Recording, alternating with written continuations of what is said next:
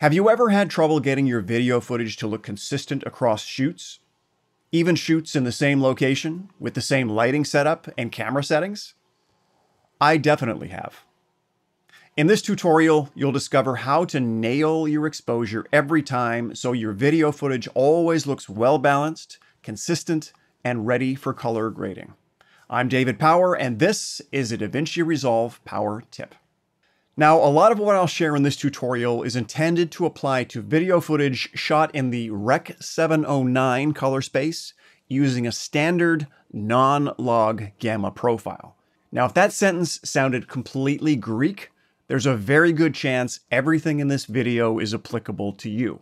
However, even if you're shooting in a log profile such as C-log, V-log, F-log, or S-log, or a color space other than Rec. 709, you can still follow the instructions in this tutorial. Just be sure to check with your camera manufacturer because they may have recommendations that differ slightly from what I suggest. With those caveats out of the way, let's dive into step 1, get everything right in camera. And yes, I say that mostly tongue-in-cheek because getting it right in camera could easily be its own dedicated tutorial. I won't spend a lot of time on the camera side of the equation in this video other than to say two important things. Number one, don't rely on your camera's auto white balance or auto exposure settings. You'll get far more consistent and reliable results when you set both your white balance and exposure manually. And number two, use a white and gray card every time you shoot. Here are a couple of tools that can help you nail white balance and exposure in camera. The first is the X-Rite Color Checker Passport Video, which I'm almost certain you've seen or heard other YouTubers talk about. It's a handy device because it's small and comes in a hard shell case, so you can throw it in a bag without damaging it. But at almost $150 US, it's on the expensive side. It's a useful piece of gear to own if you have the budget, but there are cheaper options. My personal favorite is this 12-inch reversible gray and white card. At the moment, it's only $750 USD on Amazon.com, and there's a link in the description if you're interested in checking it out. Aside from the budget price, what I like about this is the fact that it's collapsible, so it doesn't take up a lot of room when you're packing up gear. It's also bigger than the other tools, which is handy both when you're setting exposure in camera and when you're color correcting in post. And you'll see exactly what I mean by that in just a minute. Now, admittedly, this tool doesn't have the chromatic color and skin tone chips, but at $140 cheaper than the X-Rite Color Checker, you'll have to decide whether the extra money is worth it to you. Here's how I use this tool. There are three things I do at the beginning of every video. Number one, I clap my hands in front of my face to slate the video. I record my audio on a separate recorder, and while Resolve does a pretty good job at auto-syncing, having the hand clap allows me to refine the synchronization later if I need to. Next, I flash a white card for a few seconds. Get the card as close as you can to your subject's face without offending them. Then do the same with a gray card for a couple of seconds. We'll record the white and gray cards because we'll use them to adjust exposure and white balance inside Resolve in a later step. But while the gray card is up, use that time to adjust your camera's exposure so the gray card reads just above 40% on your camera's histogram, waveform, or spot meter. Step 2, adjust your white balance in post. Once you've imported your footage to your Resolve timeline, open the Color tab, and the first thing we'll do is make sure our scopes are visible. We'll do that by clicking the scopes icon right here. Next, I'll detach the scopes so I have control over their size. And I'll select the waveform scope. Open the options menu, select the RGB option, and make sure the colorize checkbox is selected. Now, if you're not familiar with the waveform scope, here's the world's quickest waveform tutorial. The waveform gives us a view into the luma or light levels across the video frame. Unlike a histogram, the waveform trace tracks the objects in your video frame horizontally from left to right. If I line up the scope immediately below my video frame, you'll see there's a one-to-one relationship between the objects in the video and the traces on the scope. For instance, notice on the wall behind me on both sides, there are black acoustic panels. Because they're black, you'd expect them to appear in the shadow or lower part of the scope. And sure enough, here they are just above the 0 mark on both the left and right sides of the waveform. Also, I'm wearing a mostly black t-shirt, and you can see that here in the center of the frame. You can tell from this rounded shape that the red, green, and blue traces in the center represent the skin on my neck and face. The height of the red trace in relation to the green and blue tells me the frame is a little on the warm side, and I most likely need to adjust the white balance. And immediately to the left and right of my face are these elevated red traces, representing the red acoustic panel immediately behind me. Hopefully that makes sense. Next, let's find the location in the clip where I flashed my white and gray cards. It doesn't matter which color you start with, I'll start with white. Notice here on the waveform there's a bright horizontal trace just below the 896 line on the scope. Not surprisingly, that's my white card. Now there are two things you'll notice about this trace. First of all, there's not just a single line, but 3 lines, one for each of the red, green, and blue color channels. For a pure white card, we shouldn't see a separation at all in these traces.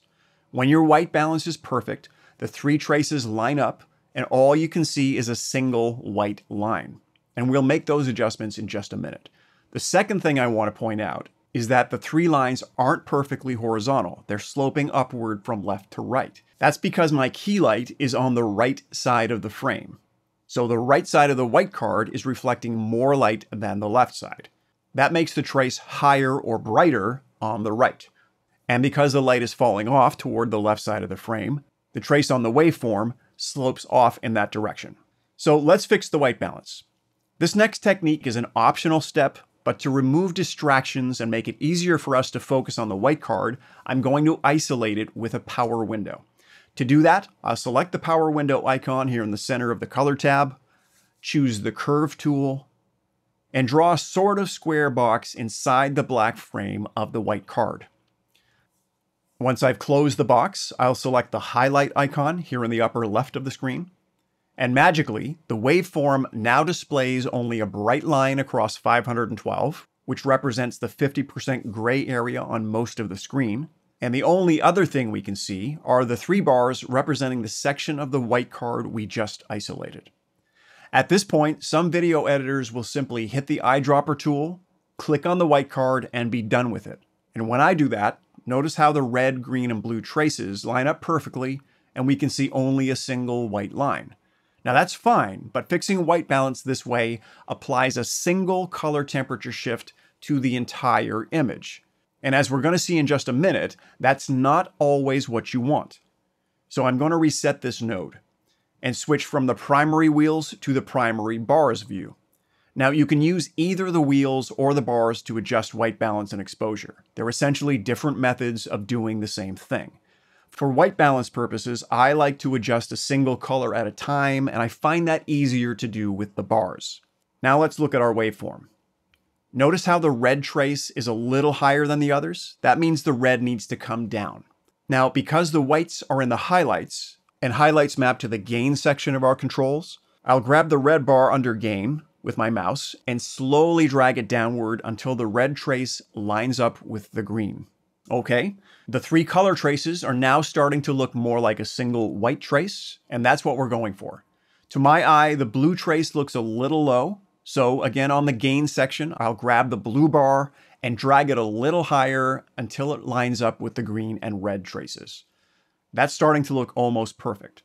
I can see a little green poking out here on the right, so I'll grab the green bar and drag it down ever so slightly. And as soon as the 3 traces are lined up, your white balance is good. Now, depending on how close your white balance was in camera, your starting point might be a little more extreme than this example, in which case you might have to spend more time adjusting the bars. But even if it takes a little longer, my best advice is to make small, gradual adjustments until you get as close to a single white line as you possibly can. Now, our whites are looking good, but we're not done yet. Next, we're going to follow the same balancing process for our grays. So let's move the playhead to where I'm flashing the gray side of the card. And now you'll see the same 3 colored traces closer to the 512 mark on the scope. We'll do exactly the same thing here, except instead of adjusting the gain bars, we'll adjust the gamma bars. So the red trace is a little high, so I'll drag the red bar lower, and that's looking good already. The blues might be a little low, so I'll raise them just a bit, and I'll drag the greens down just a little bit as well. That's pretty much perfect. Okay, we're almost done with our overall white balance. But before we move on, let's hop back and double check our whites. Okay, notice how the whites have slipped out of sync just a little bit. That's because it's almost impossible to change the gamma controls without also impacting the gain at least a little bit. So this is very much a push-pull kind of exercise. I'll make a few small adjustments to the gain color bars until I see only a single white trace. And we'll pop back to the gray card. The gray is still looking pretty good. Make any small changes you think are necessary to the gamma color bars. And now they both look good. Okay, at this point, the whites and grays are well balanced. And if you're curious about how the blacks look, we can quickly drag our power window over the black acoustic panel on the left side of the frame. And there you go. Our blacks are represented by a single white trace near the bottom of the waveform. If they weren't, you'd simply adjust the lift color bars as needed until the red, green, and blue traces line up. Now that process took substantially more time than simply clicking the eyedropper tool, but it ensures our shadows, midtones, and whites are all neutral and have no big color cast. And that's not something you can get from the eyedropper tool. Okay, white balance is good. Let's move on to step 3, adjust your exposure in post. If you exposed well in camera, there won't be a lot of work here. We'll start by moving our power window back to the center of the frame. And here we see the white card again. Now, as a general rule, a properly exposed white card should sit at approximately 80% on the waveform scope. There's no line at 80%, so we'll have to approximate it. We'll use the gain wheel to move the trace up or down as necessary until the highest point of the trace, in this case the right side, looks like it's in the 80% territory. That looks good. Again, because my exposure was pretty good in camera, I don't have to make any big adjustments here. Just be aware, if your exposure is way off in camera and you have to make big luma shifts at this stage, you may lose your white balance. For example, if I had to move my gain slider a lot higher, notice how the red, green, and blue traces start to separate. If that happens to you, it's simply a matter of following the white balance process again and adjusting the color bars until the traces line up. Mine was pretty good to start with, so I'll move the trace back to the 80% mark. Next, we'll do the same for the gray card. Now, a calibrated 18% gray card should come in at about 40% on the waveform scope. Mine's a little high, so I'll drag the gamma slider to the left to lower the trace. Again here, we'll have to eyeball for 40%. You'll have to imagine a horizontal line a little higher than the 384 mark on the scope. In any case, there's no pressure to get it perfect. As long as you're in the ballpark, you'll be fine. So that's looking good right there. Let's hop back and check our whites again. That looks reasonably good. Our colors look like they moved around maybe a little bit, so I'll adjust the gain color bars to see if we can make the white trace a little sharper on the right. And that looks good. Now let's check our grays again. They still look fine. And just for kicks, let's check our blacks to see where they are. And the blacks look pretty good. There's a single trace and it's sitting just above 0. We could adjust the shadows just a little higher to give us some room for color grading. I'll slide the lift wheel to the right just a smidge, and that looks good. Now let's turn off the highlight and turn off the power window and move our playhead to a position where you can once again see my handsome face. And now let's do a before and after on our frame. Here's before and after. Before and after. Now, it should be obvious that the after or corrected version is noticeably darker than the version we started with. That's 100% okay. Remember, white balance and exposure are your first steps, not your final steps. I personally wouldn't publish something that looked this dull and uninteresting. But the whole point of this process, that is, getting good, solid white balance and exposure levels, is to put your footage in a consistent, neutral place so you can start making creative adjustments. Things like refining skin tones or adding LUTs or putting a vignette around your subject. So if your video doesn't look finished at this point, that's okay. It's not supposed to. As long as your shadows, midtones, and highlights are white balanced, your white card is at 80% on the waveform scope, your gray card is at 40%, and your blacks or shadows are comfortably above 0, then your footage is exactly where it should be at this point. Once you've completed this process, I recommend you name your first node Balance, then add any additional nodes you need. In your subsequent nodes, you might make a creative choice to boost your highlights, increase your saturation. It's even common to make a conscious choice to change the white balance depending on whether you want your scene to feel warmer or cooler.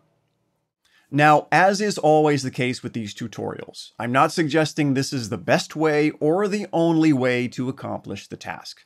I'm simply sharing my method, and hopefully you can use it as a jumping off point to finding a method that works best for you over the longer term. That's it for today. If you have questions, let me know in the comments, and if you're digging these power tips, you know what to do. Once again, I'm David Power, and I'll see you in the next Power Tip.